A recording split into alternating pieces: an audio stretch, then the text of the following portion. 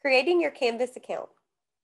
In order to create your Canvas account, you will need to access the confirmation letter that was emailed to you a week before your course date.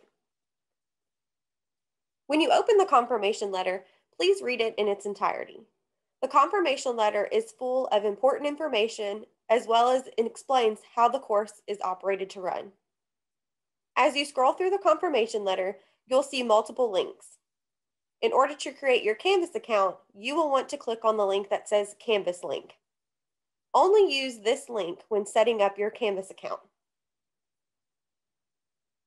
When you click on the Canvas link, you will be redirected to a web page. The web page will look like this one. It will say the name of the course and ask if you would like to enroll. In order to enroll in the course, please click on the large blue button that says Enroll. From there, you'll be directed to a page where it either wants you to sign in or create your account. Since this is the first time you're creating a Canvas account, you will need to enter your full name. As your full name, please enter your first and last name. For the email address, you can use a company email address or your personal email address. Any email address will work as long as you have full access to it and it is not shared with another user. Once you have done both of those items, please check both checkboxes and click on the blue button that says Enroll in the course.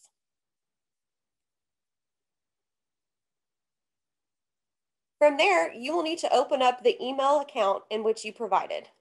This is usually a Gmail account, an Outlook, Yahoo, or AOL. Once you have opened up that email account, you'll need to look for the Canvas email. This email sometimes takes up to 30 minutes, which is why we encourage users to register for their Canvas account multiple days in advance to the course. Once your email comes through, it'll look like this. It'll tell you that your registration is complete.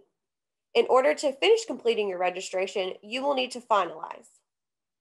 You can either click on the link that says, click here now to finish the registration process, or the large blue button that says complete registration. From there, you'll be directed to the Canvas sign-in page. This will automatically auto-populate the email address in which you provided. Next, you will need to create a password. This password needs to be at least 8 characters. It can include numeric numbers, special characteristics, or capitalization.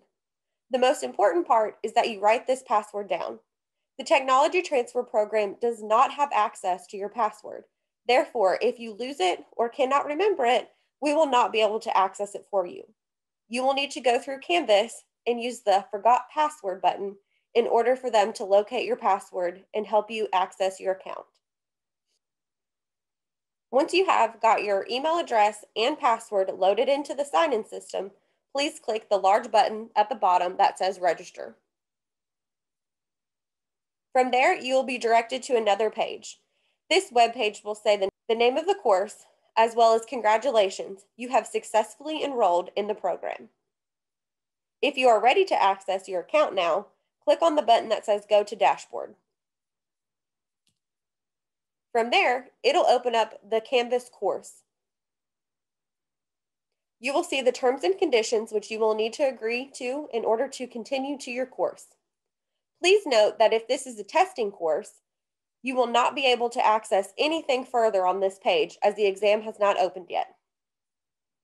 Congratulations, you have successfully set up your Canvas account. If at any time you feel like you've made a mistake or you need help accessing this, please contact the Technology Transfer Program, as we will be able to answer any questions or comments that you may have.